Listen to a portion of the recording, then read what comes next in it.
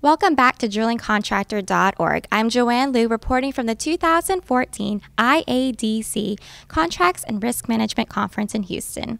David Leckie, partner with Clyde & Co., joins me to tell us a little bit about what's going on across the pond in Europe. David, thank you so much for joining me. It's a pleasure.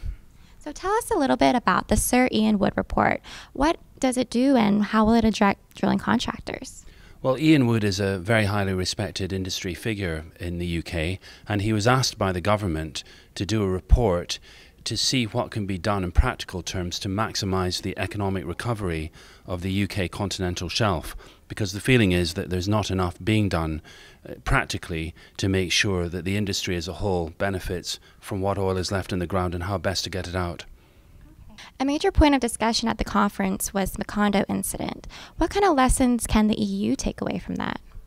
Well, that's a very interesting question. What the EU did post-Macondo was actually look very, very carefully at the regulatory regime across the EU, and the EU Energy Commissioner decided that some sort of legislation was required within the EU, and so a directive, an Offshore Safety Directive, was passed by the EU, and the implementation of that directive must take place by July 2015 across all EU members. Okay. And so far, what have countries done to get ready for this compliance? Well, from the UK's perspective, a lot has been done. There's been a very extensive consultation by the regulator, the Health and Safety Executive and DEC. They have issued a consultation, industry has responded, and they're going to make whatever changes are required to the UK regulatory regime to make sure that the directive is fully implemented.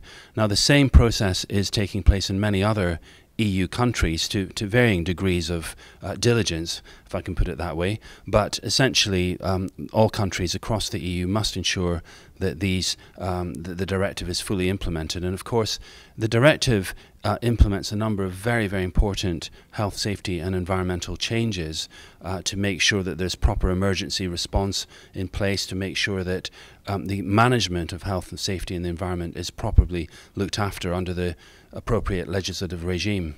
Great. Well, David, thanks so much for giving us an update on the latest happenings in Europe. It's a pleasure. Thank you.